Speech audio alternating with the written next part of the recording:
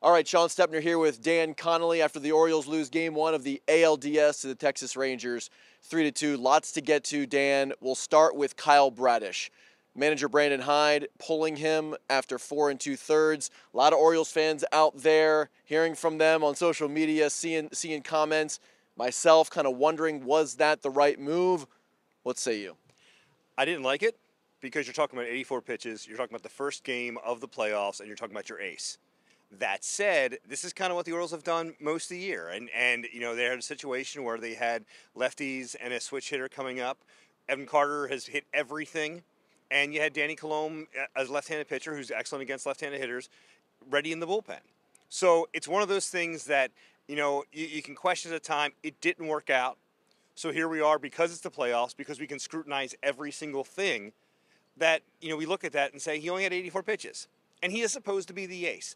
I didn't like it, but I also understand the reasoning for it. And that's, like I said, that is something that Hyde and the Orioles have done much of the season, and they decided to do it this time, and it didn't work out as well as they would have liked. So it doesn't work out, obviously, on the scoreboard, and you use so many relievers, you tax the bullpen, and that sets up a big game, too, on Sunday. Grayson Rodriguez, the rookie, he better have his best stuff, because if he doesn't, it's going to be a long day for Baltimore. It's a lot of pressure on Rodriguez to perform in Game 2.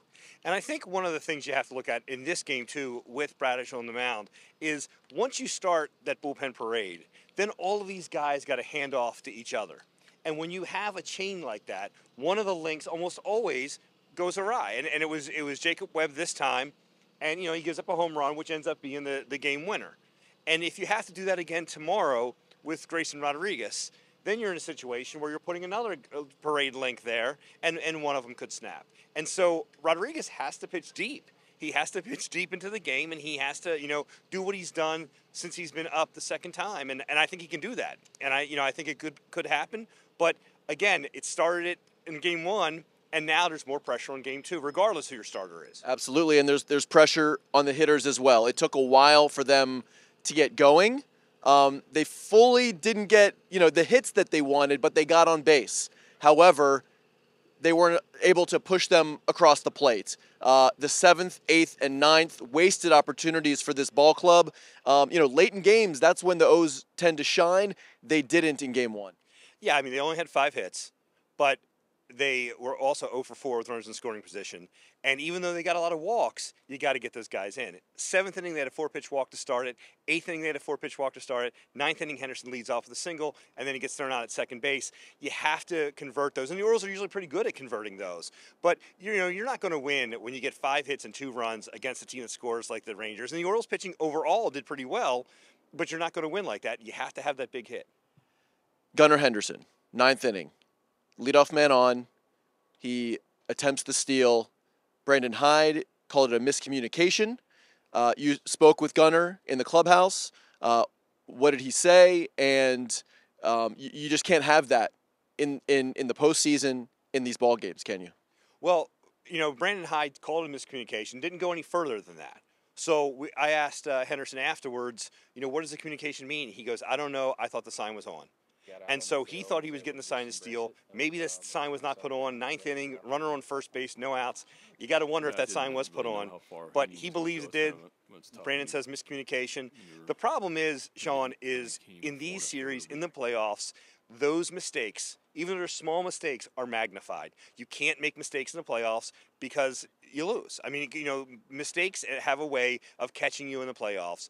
And unfortunately, there's several things we can look at, whether it was the pitching decision, whether it was mistakes, whether it was not converting with runners, you know, in scoring position, or man on first with no outs in those 7th and 8th and 9th innings. But those tiny mistakes, they add up in the postseason. And now that sets up a critical Game 2.